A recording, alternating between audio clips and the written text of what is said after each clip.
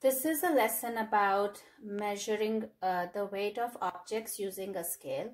In the classroom, we have an actual scale and we use Unifix cubes as a measuring unit.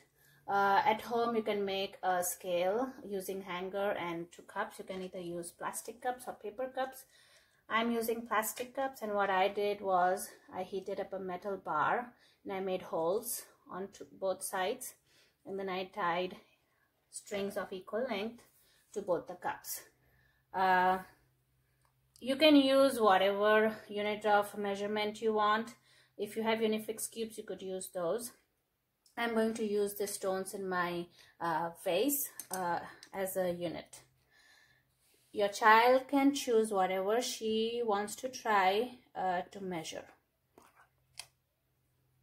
So this is how we do this work.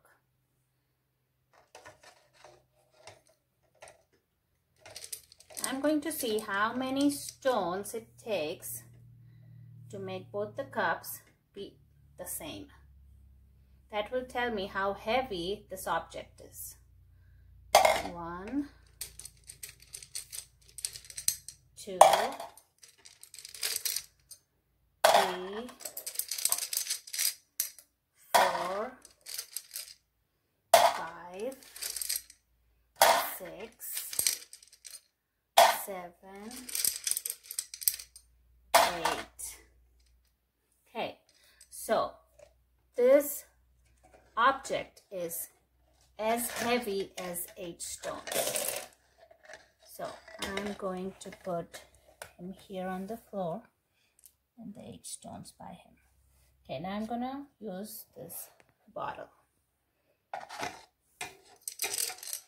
1, 2, 3, 4, 5, 6, 7, 8, 9, 10,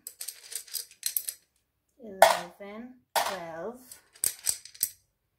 13, 14, 15,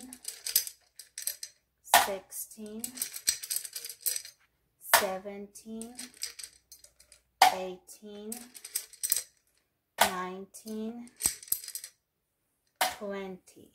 Okay, so this bottle is as heavy as 20 stones.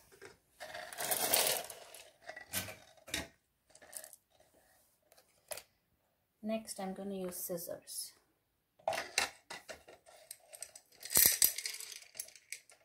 1, 2, 3, 4, 5, 6, 7, 8, 9. Okay, the scissors are as heavy as 9 stones.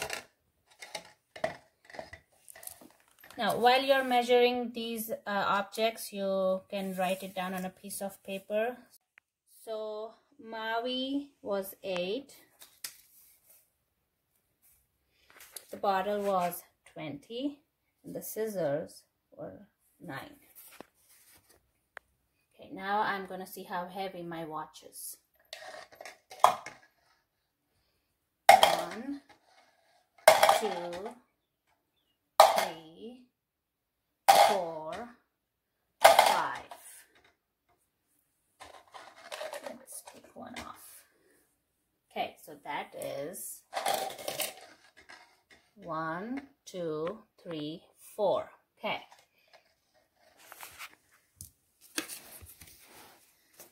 The watch is 4.